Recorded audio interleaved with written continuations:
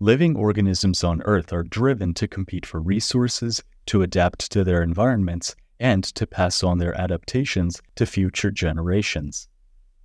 The course of this process has resulted in the incredible variety of life we see around us, from microscopic bacteria in hydrothermal springs to colossal aquatic mammals, and has given certain species extraordinary abilities. Among those abilities is the power to generate electric potential by controlling the flow of ions into and out of cells within the body. Although electrical impulses are found in many animals, only a select few species are able to produce electricity that travels outside their body. Electric eels, native to South America, are well known for generating electric shocks of over 800 volts for hunting and communication, a phenomenon documented for hundreds of years. Recent understanding of how electric eels are able to accomplish such an impressive feat has revealed biological mechanisms that could help develop bio-inspired technologies, including biological batteries that could be integrated into life-saving medical devices. Animals that could generate electricity have been known since antiquity. The ancient Egyptians and Greeks used shocks delivered by the electric catfish found in the Nile River for medicinal purposes. European explorers traveling across South America and the Caribbean during the late 18th century investigated electric eels and electric rays and documented the severe electric shocks the animals could deliver to incapacitate prey as large as horses. Electric eels fascinated many of the greatest scientific minds of the time, leading to advancements in anatomy, physiology, chemistry, and physics, but it was only in the mid-20th century that the molecular mechanisms behind electric eels' abilities were unraveled. The most defining function of the membrane of animal cells is the extremely precise regulation of the contents of the cell and their separation from the outside environment. Living cells control the transport of water, ions, and complex molecules through the plasma membrane by various means depending on the characteristics of the substance.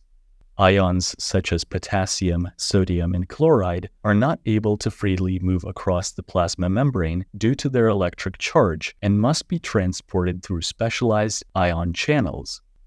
These specialized ion channels are proteins, able to not only allow ions to pass through the membrane, but also to move ions up their concentration gradient by a process known as active transport.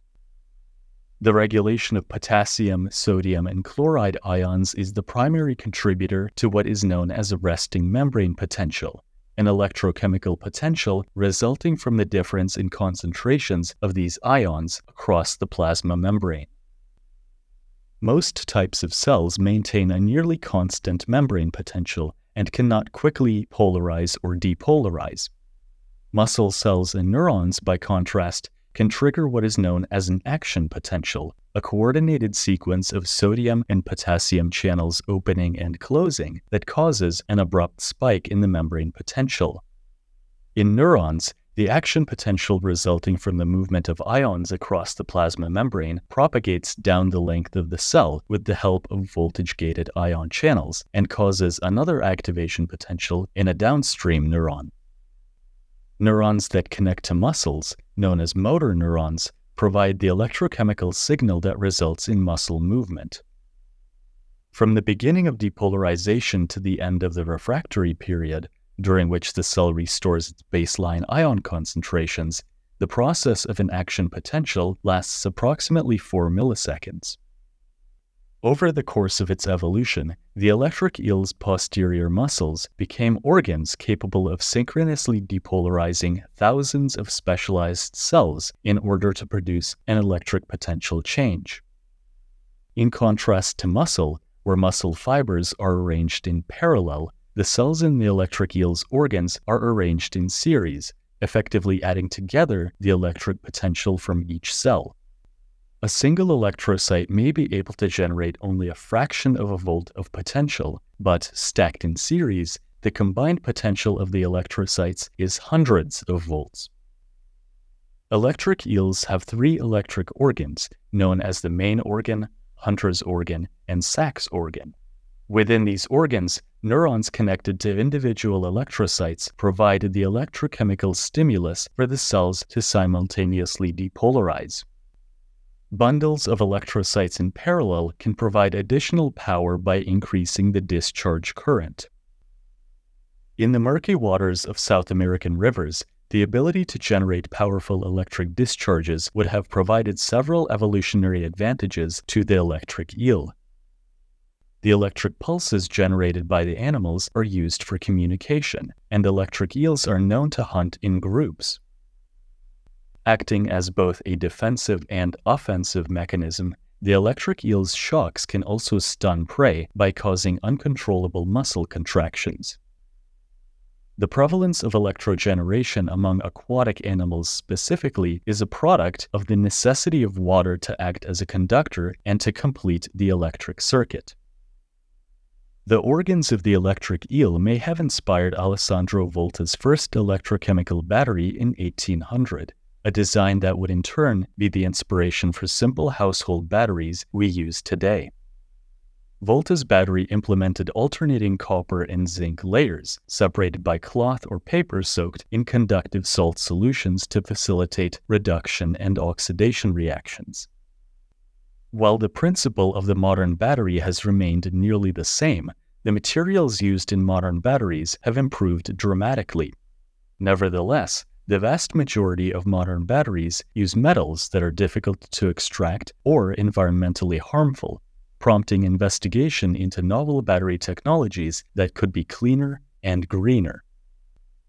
The complexity of electric eel organs makes synthetic alternatives difficult to create, but recent work utilizing hydrogels has achieved results similar to those seen in nature.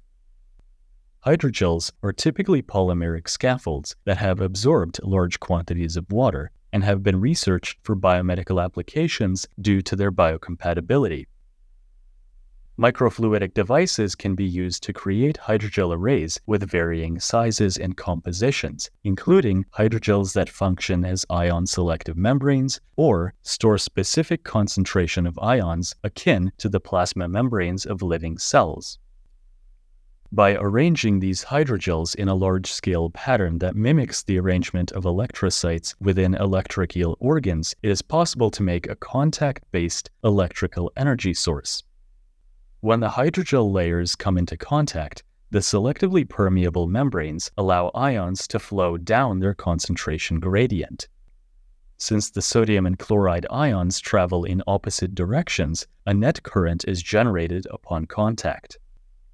By organizing layers of hydrogels both in series and parallel orientation, an increase in power can be achieved. A folding technique inspired by rigid origami and used for folding solar panels in orbital spacecraft ensures that hydrogel contact is synchronized. Biocompatible batteries, such as those inspired by electric eel anatomy, could lead to huge improvements in therapeutics and medical devices. Pacemakers, which normally require metal-based batteries, could already run on the low power output demonstrated with existing biobatteries. In tissue engineering, electrogenic hydrogels could find use in electrical stimulation of tissues for proper development. Many improvements are currently under development for biobatteries, including making the hydrogel membranes self-repolarizing or thinner to decrease resistance and thus increase power output. Synthetic analogs of the electric eel's abilities are far from perfect, but the natural world continues to provide potential solutions to mankind's most critical issues.